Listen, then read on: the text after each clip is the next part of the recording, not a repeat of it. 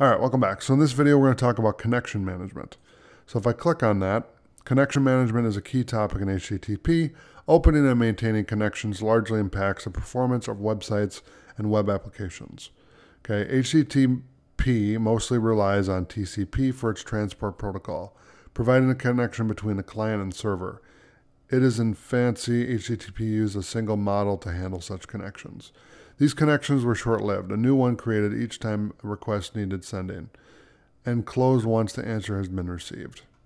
Okay, so the client is here, establish connection, the client server is here, so it establishes a connection, it closes, establishes, closes, establish, closes. There's a lot of opening and closing with servers and clients.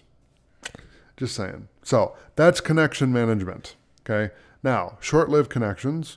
The original model of HTTP, the default 1.0, is a short-lived connection. Each HTTP request is completed on its own connection. This means TCP handshake happens before each HTTP request, and they are serialized.